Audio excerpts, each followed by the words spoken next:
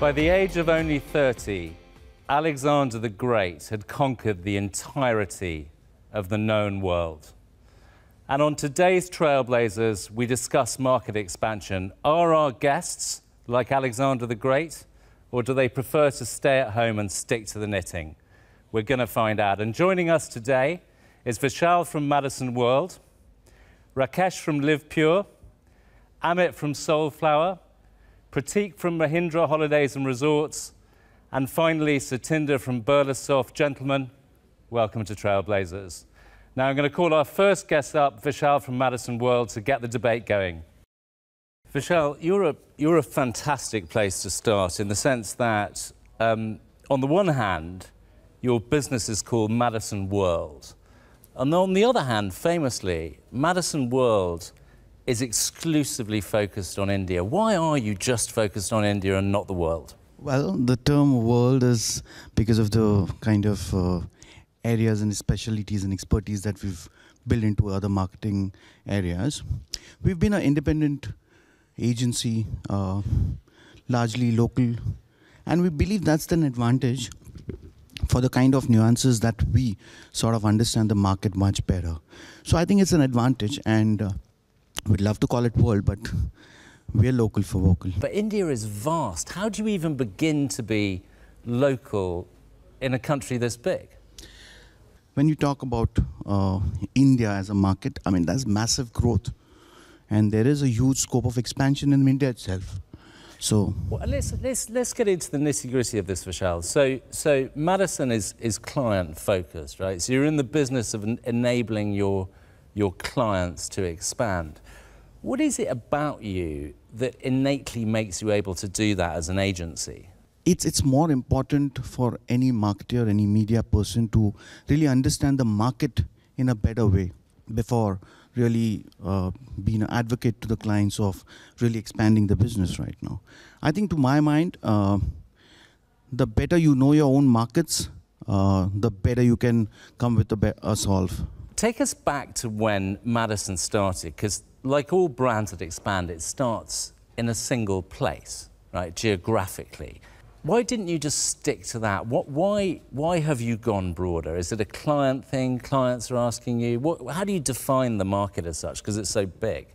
Look, I think we're a 35-year-old agency, still standing strong, tall. And the firm belief is that there's a lot more you can do in India. That market itself is so huge, and there's tremendous potential. You don't really need to go out of the boundaries of India to create the fame or money, right? There's a lot you can do here. I mean, we're talking about a massive size. Today, when you look at India as a market per se, I think we're one of the best economies. We're hitting a great economy, a GDP of about 6.7. Looks like it could be even getting better next year. Let's go back to your clients, because that's the motherlode of right. Madison, clearly, Vishal. Is there something, when you think about identity, where you're finding that your Indian clients are innately very interested in having an Indian agency? Of course that happens. Yeah, so a lot of our clients are Indian clients. It's not that we don't have MNC clients, but I think for the kind of work that we've done, we probably have more Indian clients, I would say. If you take NRIs as a community, yeah, they're winners all around the world in every sector. 25% of NASA, 50% of the established headcount globally of Microsoft. Are Indians better understanding the new domains? Absolutely, yes. I mean, given a chance, people would love to go to abroad, many of the global markets. But I think that maybe in the coming years, probably the trend will change, and the same NRIs may want to come back to India. Well, that's right. There's a bounce back theory. Well, when that starts to happen, Vishal, we'll get you back on the show. You've been a fantastic guest. Thank you so much for your time and insights. Thanks, Jasper. Our next guest is Rakesh from Live Pure. Rakesh, welcome to the show. Thank you so much, Jasper. When you think about market expansion, of course, it's not just a marketing topic, is it? It's a big business topic. Absolutely. And talk to us a bit about, because Live Pure, or the many other brands you've worked with, may have this or that identity, this or that brand ingredients. But you have a very interesting thought process around business models and how innate that is to expansion. Talk to us a bit about that, Rakesh. So we at Live Pure have been an 11-year-old brand and been primarily into water purification. We know water is a big issue in India. We felt that the water purifiers as a product, the penetration in the market is hovering around 3 to 5% as such. And here we found that how do we expand the market? How do we democratize drinking of purified water across millions of Indians, which they don't have access? And we went deeper and did a lot of consumer insightings as such. And we saw that typically a water purifier costs you between 12,000 to 18,000 Indian rupees. And after every 1 year, you got to pay 4,000 to 6,000 rupees in order to maintain that water purifiers, because the filters go bad, depending on the quality of the water, depending on where you stay, because India, again, has got various quality of water across the states. So we thought, the consumer had a big problem. While they bought a product, and after every 1 year, they're going to pay 1/3 of the product cost back into the annual maintenance contract, and they have all the pains of, calling the technician, he coming there, addressing the problem, changing the filters. So while companies made revenues out of it, based on the service needs of the consumers of the water purifiers, we felt there was an unmet need. We felt that the consumers we needed to expand the cohort. We needed to democratize water purification as such. So we thought of, and we did a lot of consumer insights, and we felt these are the pain points which needs to be addressed. And we came up with a unique, what we call the subscription model. And today we actually built a very strong tech stack around it, invested millions into building a very consumer-friendly tech stack, whereby which consumer does not have to own a machine. He does not have to own a machine. All he has to do is to have a subscription, which can range from 3 to 12 months and even more. And all he needs to is, we address these consumers through digital marketing and other avenues of marketing where we reach out to these consumers. And, we go and, install the water purifier at his place. And so absolutely, he does not have to worry about anything. He or she doesn't have to worry about anything. These are IoT machines. Whenever the filter goes bad, we get a prompt on our server. The engineer calls up, does an outbound calling, calls the consumer, that, okay, can I come and, get your filter changed? He says, okay, please come in. And we get the filters changed. So for 3 years and years on, he doesn't have to worry about any acquisition cost. He doesn't have to worry about any maintenance contract as such. So it's zero maintenance, zero cost. I mean, you've been in Philips, Whirlpool, tons of businesses. Is there something about Live Pure that's it's almost like a new type of business? Because before we had white goods, right? Or we had a service contract. Is part of your thinking around expansion that actually you're kind of a new category of brand and business, right? I think the world has changed quite a bit, particularly India also post-COVID. I think the holiness around the brands and the category extensions, which used to be a big debate earlier, is no longer the debate. Now the new age consumer, the millennials are looking at the deliveries. They're looking at how brilliant the brand is teaching you, or how brand is treating you at the end of the delivery time, the post-sales experience. So I think towards that, I think the brands are no longer halos. It's about experience, what you give them. Do you have a sense of why one brand or agency or media agency is better at market expansion than another? Is it a kind of ethos thing? Is it a technical thing? I think, if you go for the pre-COVID times, distribution was a big leverage in India. Today you talked about India is having around 17,000 pin codes across the country. And earlier distribution used to be the holy grail of brands. Brands who've been invested in distribution marketing for several years used to be the brands where no other could get entry into. But post-COVID and even before COVID, the digital economy took over that. And today you can address your 17,000 pin codes through e-commerce as well. Because e-commerce has become a substantial part of your business to the level of even 30 to 35%.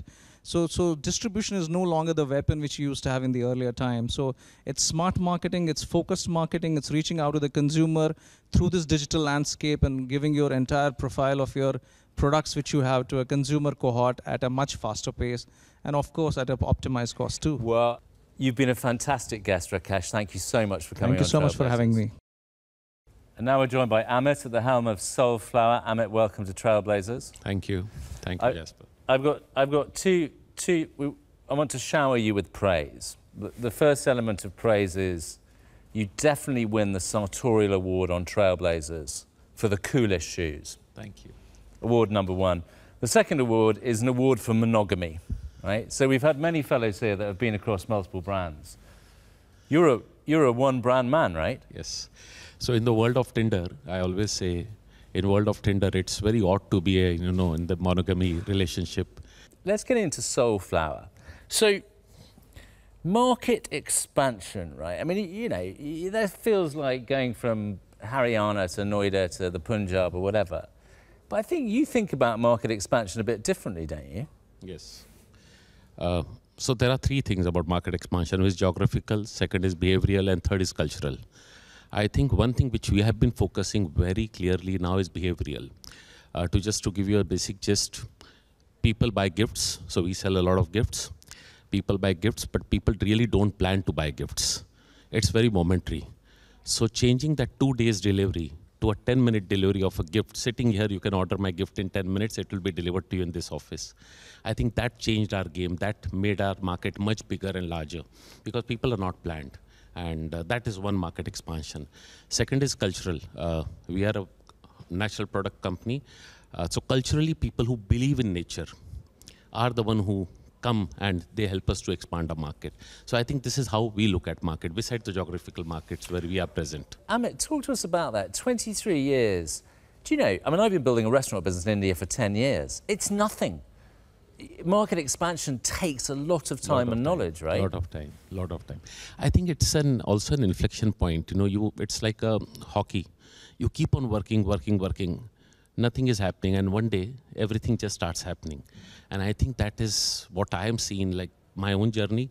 I'll skip this 3 years. Prior to 20 years, a lot of work, a lot of retail work, a lot of distribution, a lot of things. And today I feel like, okay, we are there everywhere. It's not what I have done in last 3 years. It's actually that last 23 years, which my customer has helped me to build the business. But you must have had your fair share of setbacks on expansion. I think we expanded in US, and I think we thought US is a very large market, can do really fantastic well. But when we got into the market, I think the market is so different than any other market in the world. I think somewhere we realized that we are not meant for US, though we do well there, or even UK, from where your brand comes from. We realized we are not meant for these markets. We are very meant for markets which are India, Middle East, Japan, so where there is a cultural fit. So if culture is common somewhere, some element of culture, it helps you to expand the market. Where do you want to expand to now? Are you happy where you are? Do you see other frontiers? I think Middle East is one of the markets which is very, very strong. Huge reception for the Indian products and huge receptiveness for the natural products. I think that is where the real market will be post-India. Amit, thank you for coming on Trailblazers. Thank you. You've been a great guest. And now we're joined by Prateek from Mahindra Holidays and Resorts. How do you think about how Mahindra enables others to expand markets? About Mahindra Holidays. Mahindra Holidays was set up about 27 years back based on two basic human insights, which are true to Indian society, maybe as much to the world. One, a deep sense of family belonging and bonding, much like what you see in your Dharma films. And second, a sense of wanderlust, experiential, innate desire and hunger that human beings have to explore the unknown. That was the fundamental principle basis which the founders set up this business. Our brand is all about creating magical memories and moments. It's not about that one holiday. It's about taking those 7 days and nights of holiday and the multiple hundreds of touch points that a family receives or gets when they go through that holiday. And every member of the household has their own experiential journey on the holiday. And Mahindra Holidays has been a pioneer. It literally pioneered the subscription economy. 27 years back, we were asking prospects to upfront pay for 7 nights of holidays per year for a 25-year holiday membership. The brand is all about discovering India. We cover India, you discover India. Your model is of India, by India, for India, right? And it comes out of one of the better-known business groups. Could you transplant your model as is and become a tour operator in America for American customers? For us to be able to create a global business, yes, there definitely is an opportunity. But we believe fundamentally the opportunity and the low-hanging fruit and the market potential in India is much more. Our right to win here, because of the whole Mahindra Group story, is far better here, given the underserved penetration in the market here. So at this point of time, we'll focus here. That being said, Mahindra Holidays is also in Europe. We have a subsidiary called HCR, Holiday Club Resorts, which is there in Finland as well as Sweden. And how particularly have you engaged with customers who may never have travelled? As we understood the market, as the market evolved, we saw that there was an opportunity for seniors. I won't say senior citizens, but people who are about to start the second innings of their career. I'm worried I'm senior. Yeah. How do you define so it? people above 50. Oh. Okay, so we created a product for them, a 10-year product, a points-based. We understood that just about pre-COVID, we understood that the Gen Z and the millennials were coming into the category, disposable income was growing. We created a 3-year product called Go Zest, which allowed them to experience what Mahindra Holidays had to offer. They were obviously young couples. They wanted different kind of experience in the holidays. So we started catering to them as well. And we then upgrade them into a longer tenure membership. So we've expanded our product portfolio. We've expanded our reach in the number of resorts, and we've expanded the channels through which we acquire these consumers. Digital is now playing a large role in acquisition of customers. That's how we look at market expansion. What's your advice to countries that want to attract Indian travellers? I think one of the things that countries could do is familiarize themselves with some of the Indian cultural nuances. While Indians are experimented in nature, there are certain cohorts in that, it's not one homogeneous mass, who still want to stay connected, for example, with food, for example. Understanding local culture, experiences about that particular country. So trying to sort of work with content companies here in India to sort of ensure that that country gets embedded in the Indian consciousness, that could be a way for global countries to sort of market in India. Prateek, you've been a fantastic guest. Thank you for coming on Trailblazers. Thank you so much, Jasper. And now we're joined by Satinder on Trailblazers. Satinder, get us going with one thing, because, I mean, you're a tech veteran, right? Currently heading up global marketing for Birlasoft. The prejudice is that tech businesses, digital businesses, are very easy to expand. Right? So if you're Amit and you want to sell soap in Atlanta, that's a bit of a headache, right? Talk to us about how you think about expansion. Is it even geographical? Okay, so in our business, Jasper, brand expansion, I would pivot it on 3 pillars, actually. Ours is probably one of the rare businesses where the raw material decides which brand to go for. So it's that brilliant technical engineer who decides that he or she is working for Birlasoft or for some other brand. So they're the raw material. So they're the raw material because that's what, I mean, whatever we give to our clients is based on that expertise. So there has to be a brand expansion on that side. That's pillar number 1. Pillar number 2, we are an IT services company. We play with technology. So the brand expansion also has to happen with our, and you know, you don't provide technology standalone, it's an ecosystem. So how do you do the brand expansion in the ecosystem? Third, which is the most obvious, is the brand expansion within the client set. So for brand expansion in the technology domain where I come from, it's somewhat different than what your previous Trailblazers have touched. Why does a young, bright, dynamic, expansion-minded engineer join you and not Mr. Narayan Murthy or anyone else? Yeah, so I think there are a couple of stuff, and good part is this changing. Post-COVID, we are changing. We are seeing a different change in the thought process, the mindset, what a young, technically brilliant mind wants before, you know, what it wanted for 10 years. I think it's the relevance and excitement. Those are the 2 things, right? Which motivate, which move these youngsters to pick up what they want. Because they run their careers now, don't they? Yeah, yeah. I mean, not just joining you for life. I mean, if they do, you're in good nick, but... Yeah, so I think that's what I said, that excitement and relevance, right? That builds the career.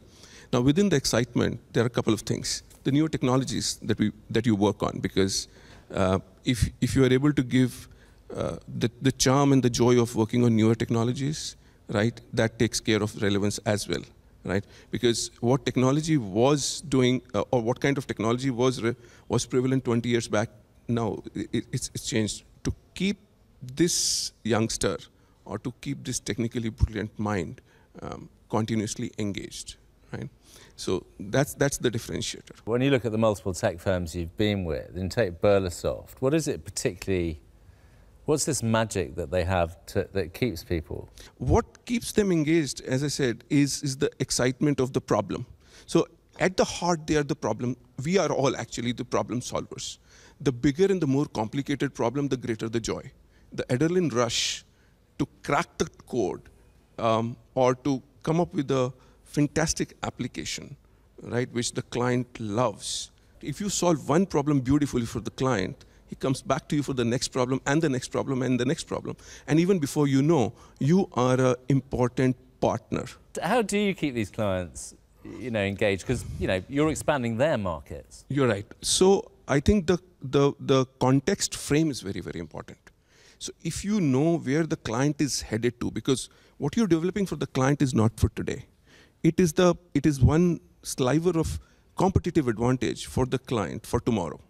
So if you can be in that context for the client, that what I'm doing is going to help him next 6 months or 12 months and is a source of competitive advantage.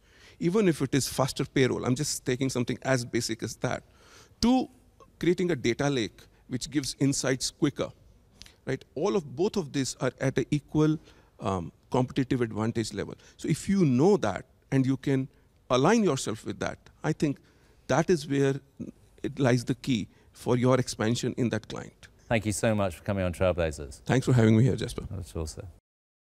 A million thanks to all our guests on Trailblazers. The last thing I take from this is that Alexander expanded, but he expanded because he had amazing people, and those people were amazingly motivated. I'm Jasper Reed, and you've been watching Trailblazers, a joint DMAasia WION initiative. Thank you.